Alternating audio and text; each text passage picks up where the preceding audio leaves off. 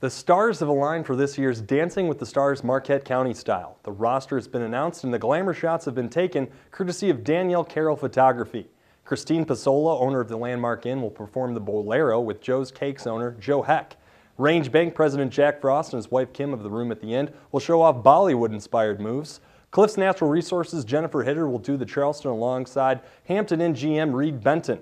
Hospice Foundation board member Julie Shaw and Senator Stabenow's UP rep Jeremy Hosking were tapped to do a hip-hop number. Superior Fitness owners Phil and Britta Pennell will do a foxtrot. Manpower branch manager Stephanie Zadroga Langlois will do the Paso Doble with BlackRock's owner Andy Langlois.